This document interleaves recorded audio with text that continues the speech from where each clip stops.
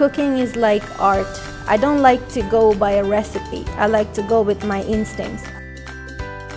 Cooking is easy and complicated at the same time. You have to be in a good mood to produce anything good.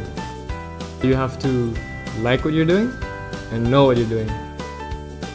Your mood would be maybe 50% and the rest is knowledge and experience. I decided to do my hobby and what I did best.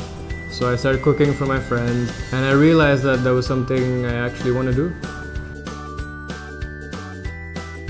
My biggest inspiration was my father. Seeing him cook in the kitchen, that passion, it came from him.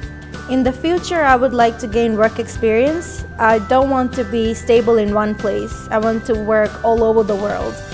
Possibly, I want to open a restaurant with my father and share the dream, our dream. In the end, maybe when I have enough experience and capital, I would see myself going back to my country and maybe start something on my own.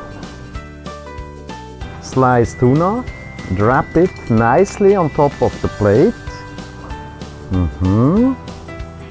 Wonderful. Lovely, wonderful. What a wonderful dish. Compliments. I think this we can put on our menu.